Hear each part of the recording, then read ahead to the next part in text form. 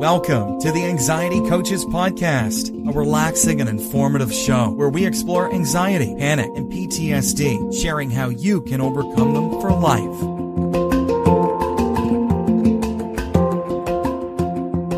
Aloha! Welcome back to the Anxiety Coaches Podcast. I'm your host and coach, Gina Ryan, and I am so happy to be with you again today as together we can consider the many ways to bring your mind and body back to its natural peace and calm. In today's episode, I want to talk about understanding heart palpitations that are caused by anxiety. These can be so alarming. I actually had these myself, and a lot of my stress and anxiety got focused into the center of my chest. I was always worried about my heart, and I had these skip beats, the pounding heart, all of it. And you can not only cope with this, but you can actually ease a lot of these heart palpitations that are caused by anxiety. So we want to not worry about it so much. Obviously, I always want you to take any of your physical stresses and strains that are coming out in your body and checking them out with your healthcare practitioners to make sure that you have cleared any underlying conditions that could be causing these problems. And then when you are clear of that and you are just working on your anxiety, you can actually relax a little bit, knowing that, okay, this is what I'm dealing with, and I can deal with this. I don't have to be adding more stress and worry to it. Some of the things we want to pay attention to is the idea that there are many causes of heart palpitations. Like I said, many of these are within your own control, and some of these you'll want to have cleared from your healthcare professional to make sure you're not, having some underlying condition that could be treated easily. Some of the reasons that we could be getting these heart palpitations are very much involved in our daily life, in the environments we live in, and our stress and strain that we carry around with us. You could also be having an electrolyte problem. You could be having your dehydration causing you some electrolyte abnormality. So that just means that you are either dehydrated from either sweating too much or being ill. There are a lot of different reasons you could be dehydrated, and maybe you need to up your hydration and maybe even use an electrolyte supplement. Tons of them out there on the market. You all probably have your own favorites, but just know that just water alone may not be getting you the electrolytes that you might be needing if you had been dehydrated, and that could cause your heart to have palpitations. And of course, the next one on the list is stress. Any kind of stress could be throwing us into that feeling of the heart skipping a beat. It's a strain. Stress is a strain on the body. There is no doubt. And another thing with stress is that we actually begin to pay more attention to all of the things that are going on in our body. And we may have always had little skip beats or thumpy beats or whatever, and now we are just beginning to notice it with our stress and our anxious paying attention to our body.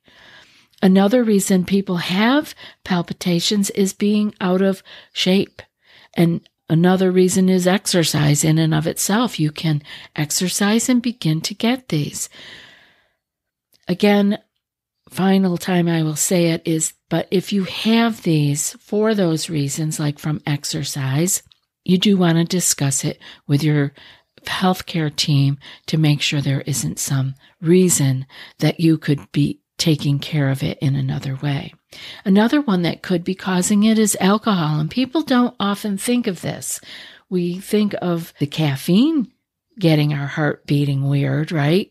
And if it's beating faster and harder, from the caffeine, we might notice there's a skip beat or fluttery beats that come. But we often don't look at the alcohol as being a part of that too. So alcohol could be a reason that your heart is having palpitations. Also, you could be having crashing blood sugar. This will cause you to have heart palpitations, and many people who are having a panic attack actually don't know sometimes if they have had crashing blood sugar in the past. Is this a blood sugar issue or am I having a panic attack? They feel so similar. And part of that is the heart palpitations that come along with both crashing blood sugar and anxiety. Another reason would be insomnia or sleep disruptions. That could cause your heart to have palpitations, as could a fever, hormone fluctuations, whether that be menstruation or pregnancy or menopause. Many women who are going through menopause will really be noticing the heart palpitations coming on, and that is due to the hormone fluctuations. You know, hyperventilation can also cause you to have heart palpitations, and that really begins to tie it into the anxiety and the panic attacks, because when we are stressed and anxious, we begin to breathe differently. We stop taking real full breaths. We begin breathing from the upper 1/3 of our lungs, which causes us, because it's not a deep, normal breath, we take more of them. So we're breathing faster, more shallow, and this can cause us to have feelings of hyperventilation and heart palpitations. Any amount of stimulants, I mentioned caffeine when I was talking about alcohol, but any stimulants, even tiny amounts of stimulants, can cause or trigger heart palpitations. So do be aware of that, and that includes caffeine. Now, most people do find that our coffee drinkers or tea drinkers, they do fine by switching to decaffeinated, but there are some ultra-sensitive people out there that even the decaffeinated coffee or tea will have just enough of a caffeine boost in it that will cause the super sensitive to have heart palpitations. So if you are one of those ultra-sensitive people, you just have to cut out all of those drinks, including the decaf. But I have found probably 95% of the people that I have dealt with are fine with decaf. So maybe all you need to do is switch your tea or your coffee or whatever you're drinking to decaffeinated, and you could eliminate that trigger for the palpitations. Smoking will also cause heart palpitations, the nicotine. So if you are a user of nicotine or you smoke, this could be a good time to give that up, because it is the heart palpitations that might be benign or innocent, and that will trigger anxiety in and of itself. You may not have been anxious before, but anything that, at least it was for me, centered in the heart area would just spin me out of control. I would become extremely frightened and then anxious, and next thing I know, I'm down the wormhole. Another heart palpitation trigger is standing up too fast. Now, this doesn't happen to everyone, but for some people, that change in the blood pressure can cause their heart to palpitate. And finally, prescription, over-the-counter medications, and street drugs are all included in triggers for heart palpitations.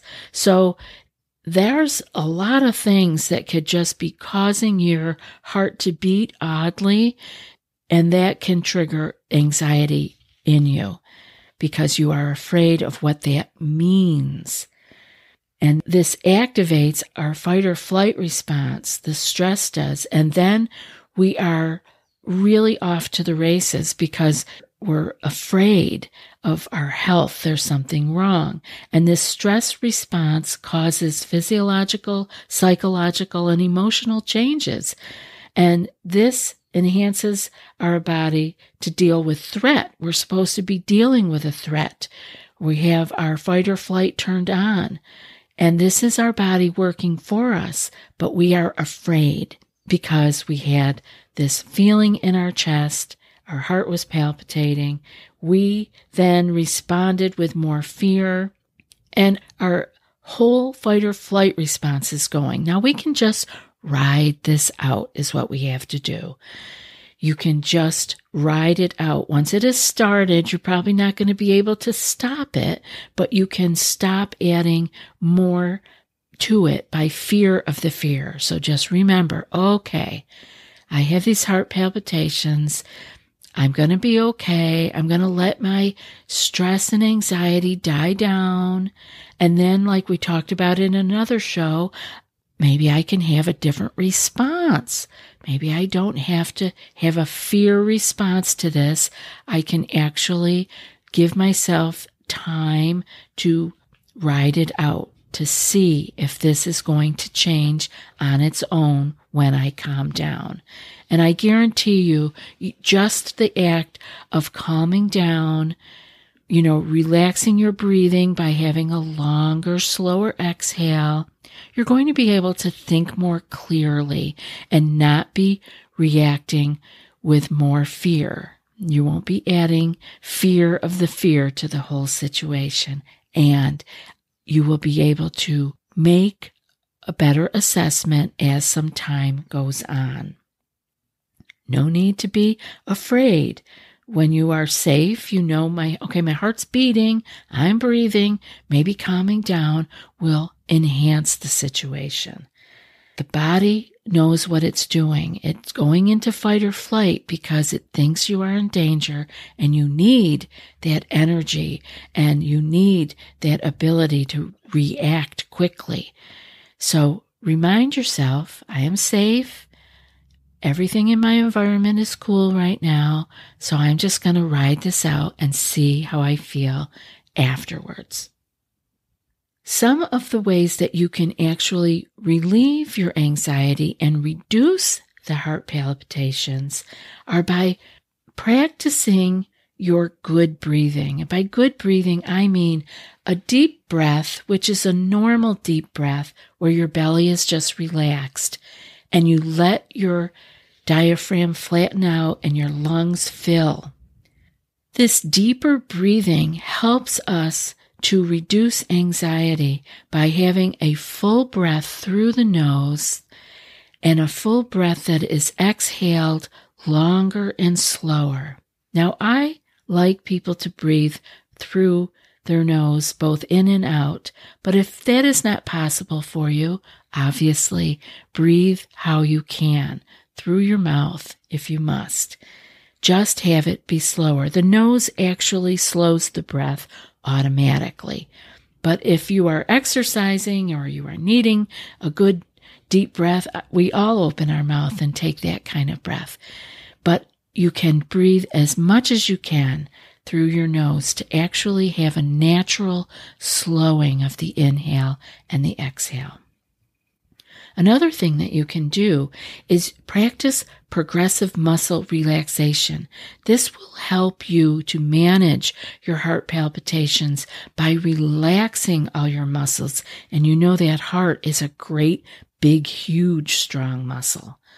Progressive muscle relaxation involves, if you haven't listened to it on other episodes, tensing our muscles and then relaxing them in each muscle group through our body. And with the body scan, I start with the toes and move up through the whole body to the head. I won't go through it all here. There are other episodes on that. And this technique can help you reduce the muscle tension in your body, which helps to reduce your stress and anxiety, which will reduce your heart palpitations. You could practice mindfulness meditation. This is really a regular practice that I hope all of you are doing or plan to be doing. And it involves focusing on the present moment without judgment. And we come to use our breath because we can only breathe in the present moment. And our breath is always with us. We don't need any extra accoutrements. We have everything we need. This can help us because it pulls us back into the present moment. We can't breathe in the future and we can't breathe in the past. Our breath, whether it's our inhale or our exhale, is happening right here, right now, in the present moment. And this practice can help reduce anxiety, promote relaxation, and again, in turn, reduce heart palpitations. Getting regular exercise is the next idea because we want to keep that beautiful heart of ours in good shape. And it's a muscle and we need to exercise it. And this can reduce anxiety also because we are expending our energy and the pent-up stresses that have been brought with us throughout the day. And this helps us to improve overall health. Exercise can also help you to regulate your heart rate and reduce the heart palpitations. Again, we're keeping that heart nice and strong, and we do that by exercising it. The next idea for reducing heart palpitations and relieving your anxiety about them is to get enough sleep. We talk about sleep all the time, and the lack of sleep can contribute to anxiety. Actually, people are so afraid of not getting enough sleep that it's causing them to not get enough sleep. So first thing I want to say, whenever I tell you to get enough sleep, the main thing I want you to remember is, even if you aren't getting enough sleep, you're okay. It's just something that we want to work toward over time to getting enough sleep or rest. Not everybody sleeps 8 hours a night. Many people sleep less and have regular relaxation times throughout the day, whether that be through their meditation or their progressive relaxation time, or they're just relaxing in the bed and saying their prayers and saying their mantras, or they're doing their chanting, whatever they do. It is restful time for the body. So, when I say get enough sleep, I don't want you to get afraid that you're not getting enough sleep and put more fear on yourself. You know, when you think about it, nature has made it so that we can get by. Now, we want to get as much sleep as we can, but we don't want to be afraid of not getting enough sleep. That is causing more people insomnia than I can tell you. Don't look at the clock when you wake up. Just get up, go to the bathroom, come back in the dark, lay back down. If you don't fall right to sleep, say your prayers, do your meditation, just do your body relaxation, rest. Many of us have looked for times in our lives where couldn't people just leave me alone for 10 minutes so I could lay here on the couch and just rest? Well, here's your opportunity. It's the middle of the night. You can't fall back to sleep, so just rest. You're going to be okay. The next point that I have for you for the heart palpitations is an important one, and I want you to always remember to avoid the caffeine and any other stimulants. So check your drugs, whether they be prescription or over-the-counter, and see if any of them contain caffeine, because they could be causing you to have heart palpitations from that stimulant. Finally, I want to ask you to seek support. If you are just freaking out about the heart palpitations or the anxiety, the fear of having anxiety or not sleeping, talk to a friend, talk to your family, talk to a coach. You can talk to me one-on-one. You can talk to me in the group. You can talk to your clergy, your therapist. Let them know that you're struggling with this and have them help you like we talked about in the other show, choose a different response. When the heart begins to act wacky, and believe me, I have had them all, thumping, the skip beats, the butterfly beats, the palpitations, I've had them all, and they come and go now too, but not like they used to, because I don't carry the stress the way that I used to. I am able to discharge it and not have it build up in me so that I am having heart palpitations or anxiety.